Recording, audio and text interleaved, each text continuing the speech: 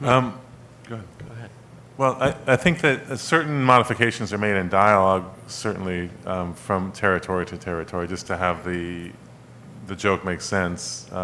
There's no other kind of modifications done to the picture, the running time, the music, but I imagine there will be, dialogue adjustments based on local cultures and the way different jokes are told, and so I'm positive that goes on. But part two of the question, I don't know. I don't think that the movie's not going to be marketed as a Katy Perry movie. I wouldn't think in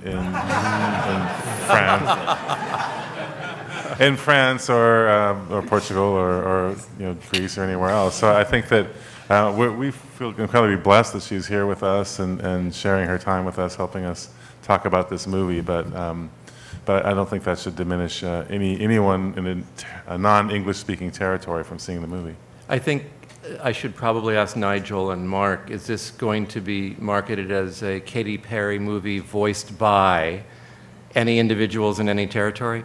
I think very clearly that this is a character who's a wonderful character, and we'll be looking in each territory for someone who has the similar qualities to Katy and her voice and in this film. I could also just learn all the languages, Jordan. Nice.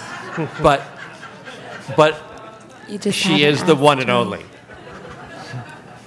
So no, there's no changes made in the cuts of the film.